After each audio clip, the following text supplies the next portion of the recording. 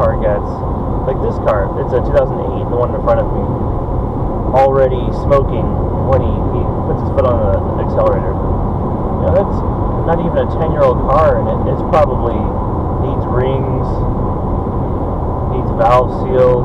You know, it could have 100,000 kilometers on it, so 60,000 miles, and every one of those would be short commutes in town, a lot of traffic idling.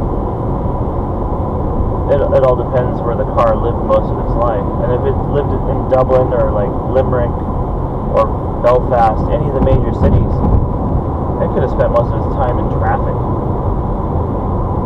Where my Legacy right now has 160,000 miles, so what, 250,000 kilometers?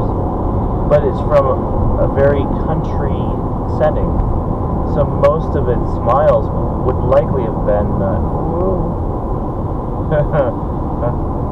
sorry, people get confused. You're supposed to turn after you signal.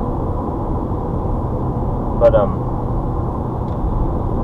guy with the canoe behind me about rode his shorts off.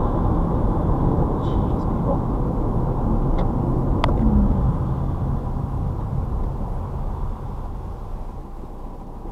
Speaking of hard miles, stop and go traffic's killer. And you got people like that. That's a bus lane. You're not really supposed to drive in that.